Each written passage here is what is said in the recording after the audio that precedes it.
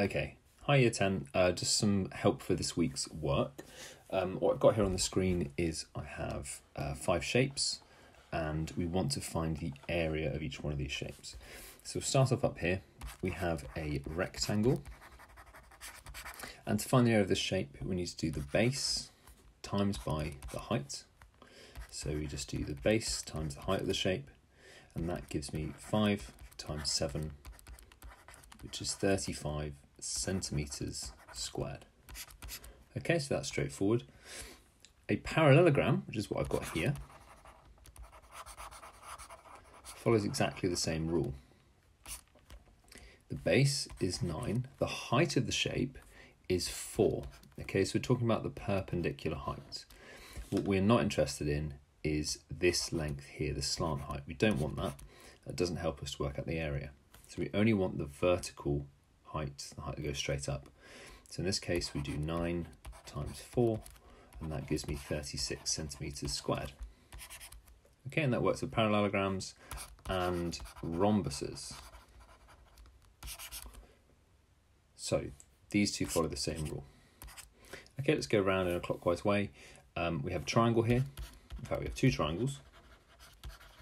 Now a triangle, as hopefully we know, is half the area of a rectangle or a square. So if I have a rectangle and I have a triangle in it,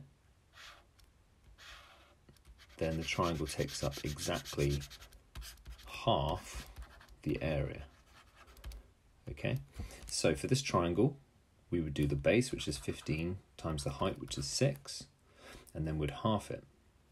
So what we'd do is we'd do 15 times 6, which is 90. Then we divide it by 2, which is 45 centimeters squared. Okay, so remember for triangles, it's half the base times by the height. Now this question down here is a little bit more tricky. The base is 5, the height, as you can see, is not this length, it's not this length, it's the actual height of the triangle from the base. So in this case, it goes up 10. So for this one, I would do half of 5 times 10, and that gives me an answer of 25 centimeters squared. Finally, we have a trapezium. Now a trapezium is defined by having 2 sides which are parallel and 2 sides which are not parallel. Okay, the parallelogram has 2 parallel sides, whereas a trapezium has 1 pair of parallel sides. Now the formula for this is it's a half a plus b times h. Now you probably know what the h is. The h is the height. The a and the b, well the a is the length at the top, and the b is the length at the bottom. So if I fill this in, I'll have a half times by 14 plus 26 times by 12. Okay, well 14 plus 26 is 40. So I have a half of 40 times 12. So we have 20 times 12. 10 times 12 is 120. So 2 times that is 240. Okay, but this is the formula you use when you're working out trapezium. Okay, so here's an example of a slightly more challenging question you might face. We are told that these 2 shapes have the same area. And what you want to do is you want to find this value x. Now for this case, we're going to use the area of a triangle. So we're going to do half base times height, which gives me a half of 8 times 5. So the area of this triangle is 20 centimeters squared. Now thinking about the area of this rectangle, we know that we do the base times the height, so it would be 5 times x, or 5x. So we now know that 20 is the same as 5x, so we write 5x equals 20, and we solve by dividing by 5. So x has a length of 4 centimeters. Okay, moving on to some scale factors. So scale factor work, or similarity, we've looked at it in 2D, thinking about just lengths, but you can also work it out with area and volume. Now these are two cubes. Here's cube 1, here's cube 2. Now the thing that's important to remember about cubes is that all the faces are the same, all the lengths are the same. Okay. Now let's say, for example, the length of this cube is 2 centimeters. So all these measurements are 2. And I'm going to double the length scale factor. So I'm going to make this shape twice as big, which means that over here it's going to be 4 centimeters on all these measurements. I won't label them all up, but you see what I mean. They're all 4 centimeters. Okay. So the length scale factor, which I'm going to write here as LSF, equals 2, because we times this length by 2 to get 4, the new length scale factor. Okay, well let's see what happens if I apply the same to the face. So what's the area of one of these faces? Well, it's got 2 dimensions, 2 and 2. So the face, this area, is 4 centimeters squared, just one of the faces. So if the length scale factor is 2, then this one must be 8. Or is it? Let's work it out on our new shape and see what's going on. This one has dimensions of 4 and 4, so this square must be 16 centimeters squared. Right, so hold on a minute. 4 times 2 is 8, not 16. So what's the area scale factor, ASF? Well, it seems to have changed. We've times 4 by 4 to get 16, so the area scale factor is 4. Okay, that's interesting. Well, let's go one step further and look at the volume scale factor and see what happens when I compare those. Right, what's the volume of this shape then? Well, the volume for a cube is easy. We just do the 3 dimensions times by each other. So we do 2 times 2 times 2. So the volume of this shape is 8 centimeters cubed. What about the volume of this bigger shape? Well, this bigger shape is going to be 4 times 4 times 4. Well, 4 times 4 times 4 gives me 64. Okay, 4 times 4 is 16. 16 times 4 times by 2 is 32. Times by 2 again gives me 64 centimeters cubed. Okay, well, how do I go from 8 to 64? Do I times it by 4? Well, if I do, I get 32. So actually, I need to times the volume by 8. So our volume scale factor is 8. So look, as the length changes and is times by 2, the area scale factor is times by 4, and the volume scale factor is times by 8. So actually what we do is, if you work out the length scale factor, and then you square it, I get the volume scale factor. If I take the length scale factor and I cube it, I get the volume scale factor. Okay? And that should make a little bit of sense, because essentially I'm taking a length and I'm taking it into 2 dimensions, so I'm squaring it. And then I'm taking the length, I'm taking it into 3 dimensions, so I'm cubing it. Let's look at an example to see how we can use this. So here is a random shape. Now, one thing I know is that these two shapes are similar. I'm told they are similar shapes. I know that I've got 2 lengths which match here. Okay, I've got 4 and 8. So straight away I can work out my length scale factor. My length scale factor is 2, because 4 times 2 is 8. Okay, well then what's my area scale factor? Well, we know from our previous slide that it must be the length scale factor squared.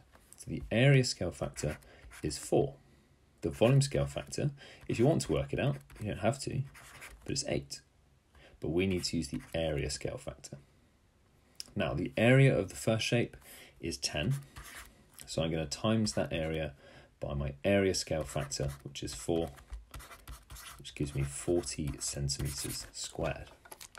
So my new shape, I've made it twice as big lengthwise, and it's made the area 4 times as big.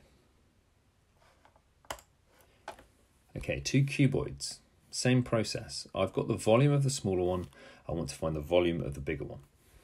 Right, well, let's look at the scale factor between the lengths first. So the length scale factor, 3 to 9, well, that's 3. I've times by 3.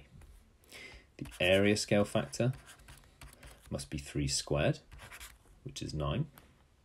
And the volume scale factor must be 3 cubed.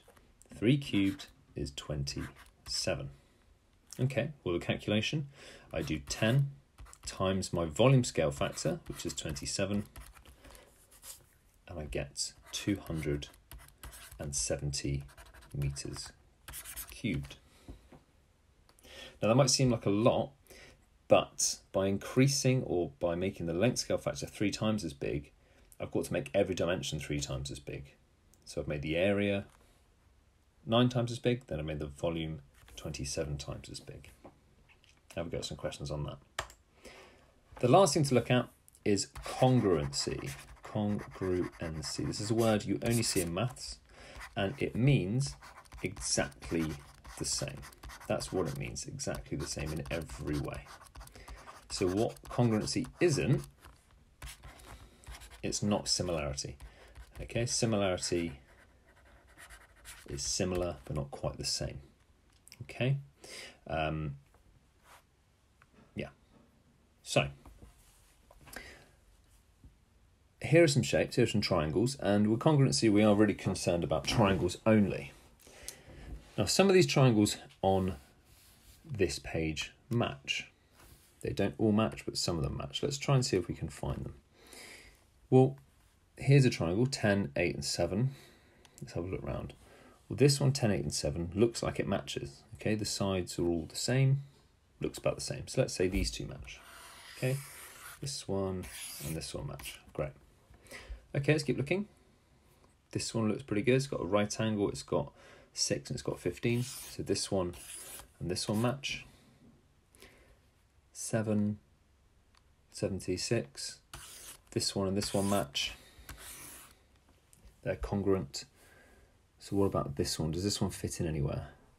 Well, this one looks similar to this one, but actually the lengths aren't the same, so it's not exactly the same.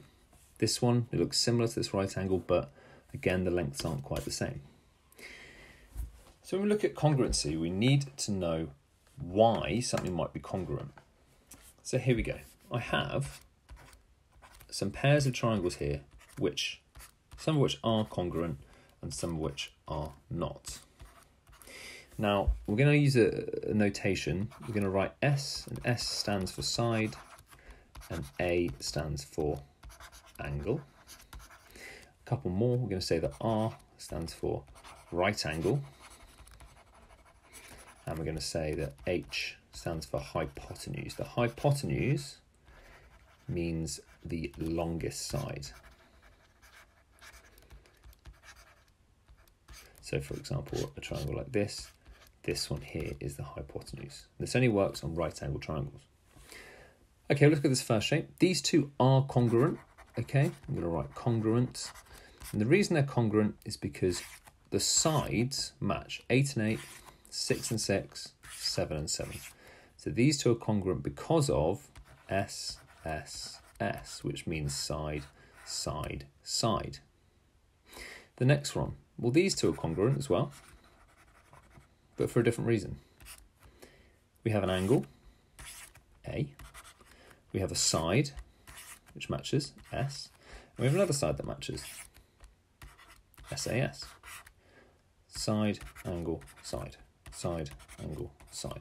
Now the angle must go between those two, okay, in order for it to work. The last one, on this side, these two are congruent as well. Getting bored of the word congruent quite soon. We have an angle, which matches. We have a side in between, which matches. Another angle. So these match because of ASA, angle, side, angle. Okay, this one here. Well, look, I've got an angle. Another angle. Another angle. Now that's nice, but these are not congruent. And the reason they're not congruent is because they are different sizes. They could have the same angles, but this one is just smaller than this one, so they're not identical. Okay? If you know, I gave one of you an ice cream like this, and I gave one of you an ice cream like this, you'd say, well, hold on, they're not the same. We're like, yeah, they are, they look similar. No, they're not the same. This one's smaller, this one's bigger, so they're not congruent, okay? So the condition AAA, we don't use, okay? Be very, very afraid. Do not use AAA, it doesn't work. The last one here, these two triangles are congruent, okay? You may notice they're right angled. We have a right angle here, which is R. Hypotenuse, 9, okay? And we have a side here, which corresponds. So these two are congruent because of RHS. So there are 4 conditions which work, and there's one that doesn't, okay? AAA does not work. So last little bit in this video, you may be asked to prove, big word of math, prove, okay? Mathematically prove that these two triangles are congruent. Now, what you might do is you might have a look at it and think, right, well, I haven't got much information here, but actually you do. The first thing you've got is you've got these two 12s, okay? So, 12 centimetre side matches or is equal. So you have a side which matches S. This side here, going from here to here, is actually shared, okay? So we have a shared side, okay? So because they're alongside each other, they must be the same length. So the shared side works, so that's another S. And up here, you may notice that these two angles are the same, okay? So angles are equal, so we have an A. So you then write, therefore, ... ergo cognito sum, triangles are congruent because of SAS. Now in questions you may have sort of it labelled like this, A, B, C, D, and you'll have to say, for example, that the angle ABC equals the angle CBD. That's the more formal way of saying it, okay? But as you get through this, you'll get better at getting used to the sort of lingo and the terminology. Okay, good luck.